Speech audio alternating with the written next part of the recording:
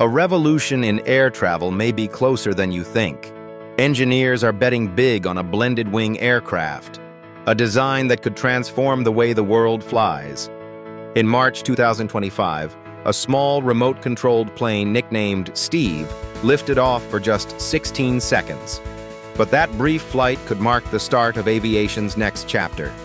Built by Seattle-based startup Outbound Aerospace, Steve is a prototype for a radical new 200-seat airliner called the Olympic, expected to take to the skies in the 2030s.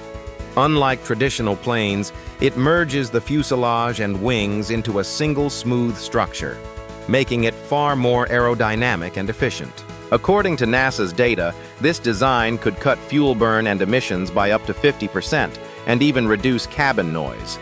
Outbound says it developed Steve in only 9 months using advanced 3D printing and carbon fiber construction, a fraction of the time it usually takes Boeing or Airbus to build a test aircraft. They're not alone.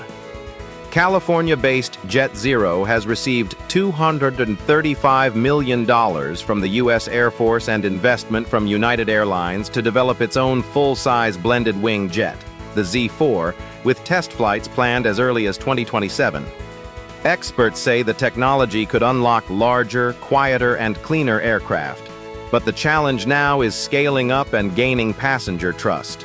If successful, these designs could break the century-long Boeing-Airbus duopoly and reshape global aviation as we know it. From prototypes to passenger planes, the age of the blended-wing airliner might finally be ready for takeoff.